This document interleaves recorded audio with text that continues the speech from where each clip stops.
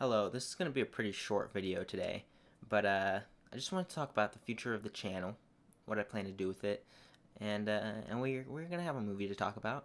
But let's get into the whole channel situation first. So, as you already know, I've been uploading videos kind of every day. These movie talk episodes are going to be Monday through Friday. They're not going to be on weekends, so expect one every day of the week. If I miss a day, please don't get mad at me. I have a life, and I might not be able to,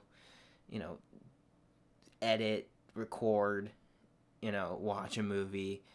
Any one of those, I might not be able to do it, one day. So just bear with me. I am also working on another series called Kingdom Hearts Scuffed. And you will see, I guess, what that is once it comes out. But if you like that game series, or if you just like games in general, check it out. I don't know. I'm very excited for that one because that one's something fun that I've been working up on and editing. I just need to wait until I can buy the game again because I left it in New York and I'm not there anymore because of the whole situation that we're in right now. But yeah, I've been working on edits for that and stuff. It's gonna be real funny and real fun, so check it out if you can. Anyways, today we're gonna be talking about Goodfellas. I'm sorry for the glare on my computer screen. I don't know how to help it. I don't have professional lighting or anything, so there's probably gonna be glare on a lot of these kind of pictures on my computer. But I mean, I think I'd rather have that than just have nothing on there at all. So Goodfellas is directed by the highly known and renowned Martin Scorsese, and it came out in 1990. Yeah. There's not much that I can say about this film that hasn't already been said.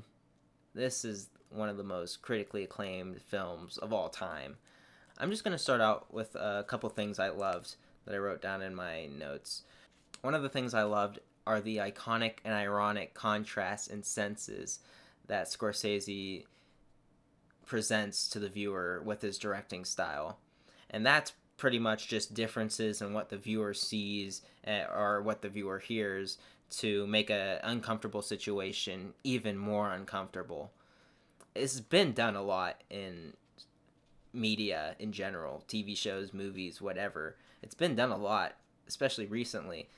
The last thing I think I remember seeing it in was Stranger Things season 3, where there's a brutal, brutal act like a murder, and then in the background there's just like pop music and fun time music, I guess, like or like in Us, like the Beach Boys.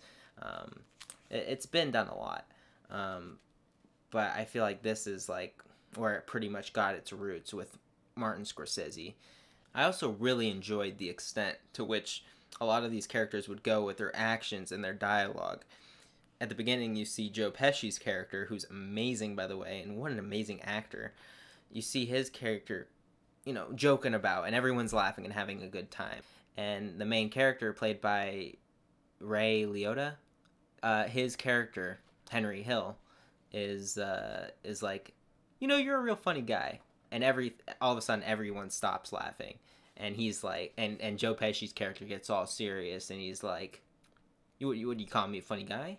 And that scene goes on for a minute and a half maybe, and it's so uncomfortable, and in the end he's just like, I'm fucking with you, and they start laughing again, and it's crazy.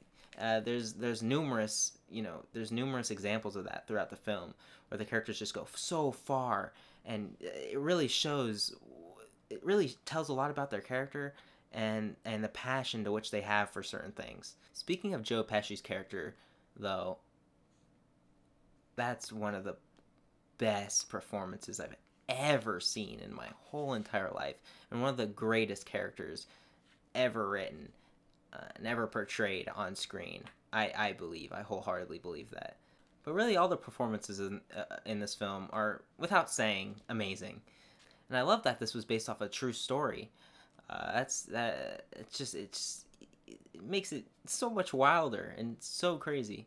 But what's really crazy is watching this after The Irishman and just seeing how similar they are in directing style and how much, Martin Scorsese, not only does he have a great influence on other people's work, but he has a great influence on his own work.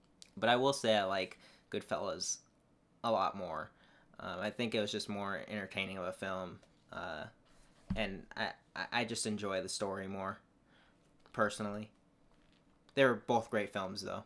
I'll have to talk about Irishman one day, but they're both great. But overall, like I said, I think I just personally thought Goodfellas was more entertaining. I thought it was more memorable. I like the characters in it more. I think they're not, funner is not a word, but that's pretty much what I think of them. I think they're more fun. And this movie is just outright lovable. I love this film. Thinking back on it, I love it. It's great. As a gangster story, it's everything I want and more.